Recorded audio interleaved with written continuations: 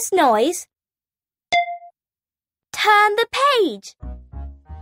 Pip and Posy, the Super Scooter by Axel Scheffler. Pip was riding on his scooter. He went up. He went down. He even did tricks on it.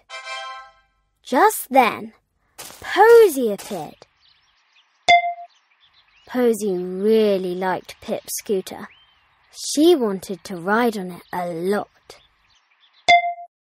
So Posy snatched the scooter and scooted away as fast as she could. Pip felt very cross. Posy had never been on a scooter before, but she thought it looked quite easy.